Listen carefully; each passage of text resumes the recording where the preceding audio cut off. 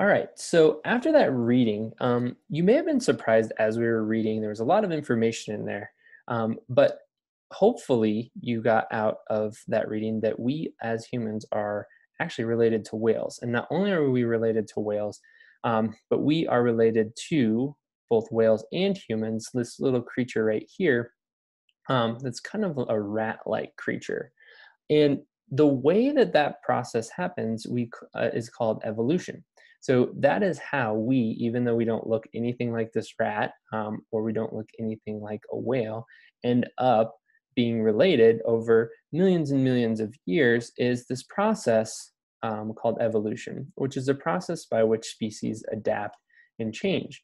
And that is the process that we're going to continue to study so that we can figure out where that mystery fossil should go in our museum. So now that you've finished up the reading, and we've talked about that key word, evolution, what I want you to do is, if you were able to go on to the Amplify platform and complete the reading yourself, so I want you to go back, and we're really going to focus on a couple of these annotations. These might be annotations that are similar to something that you have done in class before, and you might not have a class with you right now, but what I do want you to go back and do is I want you to think about what is something that you could share with somebody who you are at home with right now. Go and choose an interesting vocabulary word. What is maybe a connection that you made?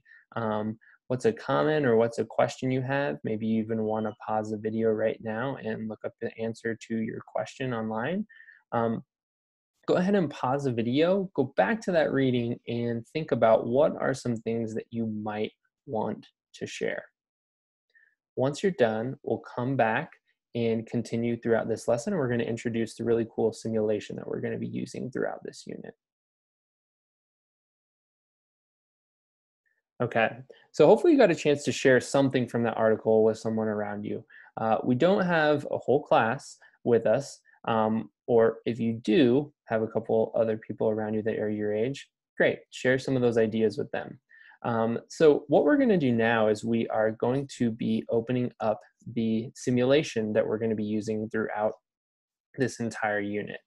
So again, if you do have access to Amplify at home, I'm going to show you how to click through. You're going to log in using the way that you ordinarily would log in.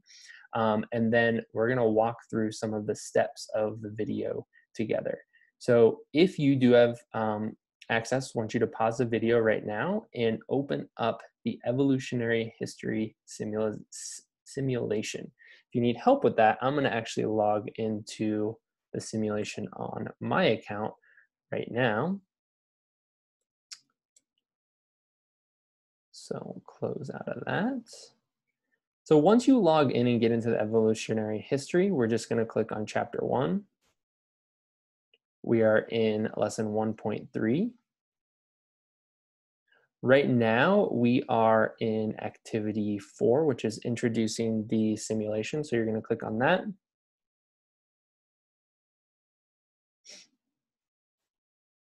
Your screen, once you click on activity 4, will look a little bit different than mine, but you want to go ahead and open up. You should see something that looks exactly like this. And we're not going to spend a ton of time in here today, but we're just going to start to introduce you to some of the pieces that you might see in that we're going to be using, I should say, throughout this unit. So once you've gotten logged in, if you're logged in, what I want you to do is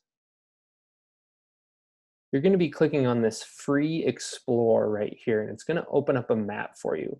Once you have that map open, one of the best ways for you to learn in a simulation is just to kind of start to play around with some of the features.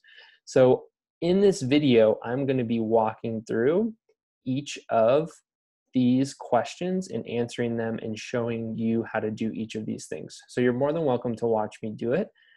But I would suggest, if you are able to get into that simulation at home, pause the video and walk through these questions, because if you have the video at home, you're really going to be able to learn a lot more by following with these questions and pushing yourself to figure out some of the different pieces in that simulation. So go ahead and pause if you are logged in at home, and if you're not, we're going to continue with that simulation, and I'm going to help walk you through it so that you are not missing a thing. So the first thing we're going to do is we're going to click on this free explore. And what we're going to end up seeing is we've got this whole giant map of the world. And these maps, these little orange dots, are going to represent different dig sites. So if you click on them, you're going to be able to see some of the different organisms that were found there. But remember that in some of these places, some of the organisms that are there are not going to be organisms that are alive today, but they're going to be representing fossils that have been found in those locations. So what we're going to do is we're going to go ahead and select one dig site right here. And I'm going to walk you through just a couple things so that you can kind of see some cool features that we're going to be playing with in this simulation. So as I click on this, this organism that I have clicked on, it's hiding in a little bit here, is called the tiktaalik. And in order to take a closer look at that, what I'm going to do is I'm going to click right here where it says add to my collection. So now what you may notice is that it has popped up over here, and that is kind of representing if we as paleontologists would have gone out into the field and grabbed that fossil and brought it back to our lab to study it. So the next thing you can hit is, obviously, if we bring it back to our lab, we can click study, and it's going to tell us a little bit of information about that fossil. And in fact, there's 3 tabs here that kind of got hidden by this tip, which I will go ahead and close. But the 3 tabs, one's going to give you a little bit of information, like if you were at an exhibit in a museum. One's going to show you what that tiktaalik actually looked like, kind of a crazy looking creature right there. And then the last one is going to break down for you some of the structural pieces of that organism.